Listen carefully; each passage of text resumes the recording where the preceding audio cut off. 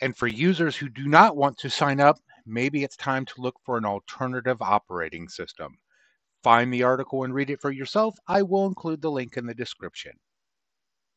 In short, no Microsoft account, no Windows 11, according to Microsoft.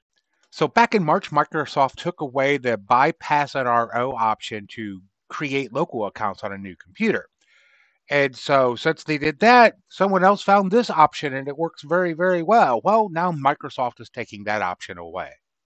Per Microsoft, users will need to complete the out-of-box experience with internet and a Microsoft account to ensure that their device is set up completely. Bullshit.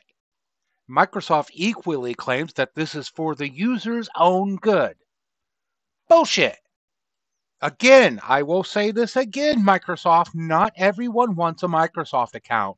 Not everyone wants to share everything on their computer with you to train your AI or whatever you're using our data for. No.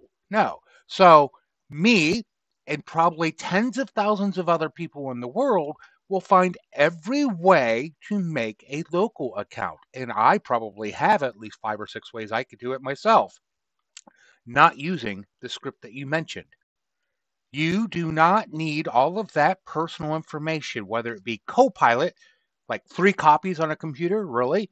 We don't want your OneDrive. We don't want a Microsoft account. We just want to use Windows. And even then, the more you push this issue, the more you're going to push people off to Apple and to Linux. Again, give people a choice. Don't mandate it. Stop acting like that political group from Germany during the 40s. Honestly, the only reason why people still use Microsoft is because, well, it's all they've ever known.